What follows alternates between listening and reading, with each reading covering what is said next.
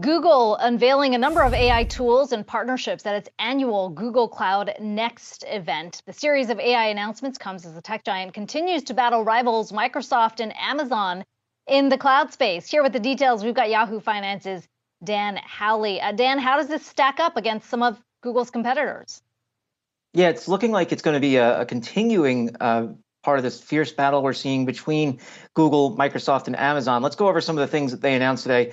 There was their Vertex AI announcement, their Duet AI announcement, and then some AI optimized infrastructure. So let's talk about Duet AI. They came out with pricing for this. This is basically the competitor to Microsoft's 365 Copilot, which is basically an AI assistant for its various 365 processing, business, and enterprise services. So when we look at Duet AI, the price is going to be $30 per month per user for Workspace. There's Duet AI Workspace and Duet AI for Google Cloud. Now, the Workspace version, that's basically what you would do if you're typing up a document or going in Gmail or using some PowerPoint or a spreadsheet. This is going to be where you'll usually probably work if you're a normal worker. I know we use Workspace here at Yahoo Finance, and so the features here are actually pretty interesting. It will allow you the AI to attend a meeting for you. So instead of having you sit in meetings, you can just type in attend meeting, and then Duet AI will sit in the meeting for you. It's not going to be like a robot or anything. It's just going to have a blank space, and then it'll be able to provide you with highlights from the meeting later on. So look, if you have a grueling schedule or you just hate meetings, this is probably a good way to avoid that while still getting all the information you need.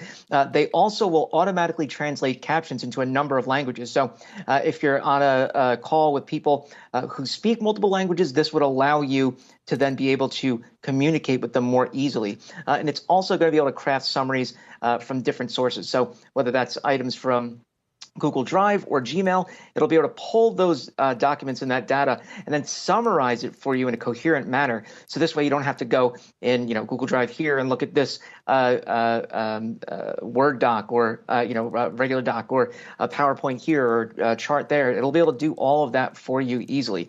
Then we also have some of the stuff from Google Cloud is it'll help with Duet AI will help with programming, basically for developers.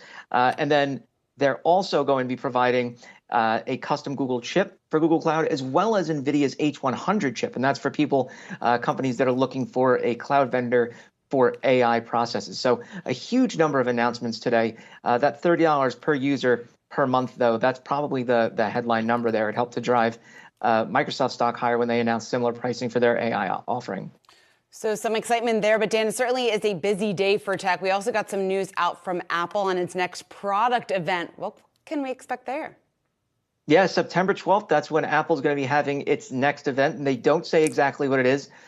But if it's in September and it's from Apple, it's probably from the new iPhone. So you can expect the iPhone 15 and iPhone 15 Pro lines to be announced there, as well as the next Apple Watch. That's the Series 9, perhaps even an Apple Watch Ultra second generation product. The big thing with the 15 and 15 Pro lines is we're going to kiss the lightning cable goodbye. According to Bloomberg's Mark Gurman, we're going to be getting USB-C across the board. And that's part of an EU mandate saying that all electronics manufacturers that can use USB-C should. Part of that is because they want to crack down on the number of cables that people have floating around and just reduce waste overall. So it'll be a benefit for users because, look, your MacBook probably already has a USB-C. Your Windows laptop certainly has USB-C, and it'll be everything will be able to charge and work easy with each other. They're also going to increase the screen size on the Pros by using a new type of display technology. The regular 15s will get a dynamic island, upgraded processors across the board. And as for those watches, the Apple Watch will now get a new chip as well for better performance overall. Okay. Dan, booking that flight to Cupertino, September 12th. We marked it on our calendars. Thanks so much for that.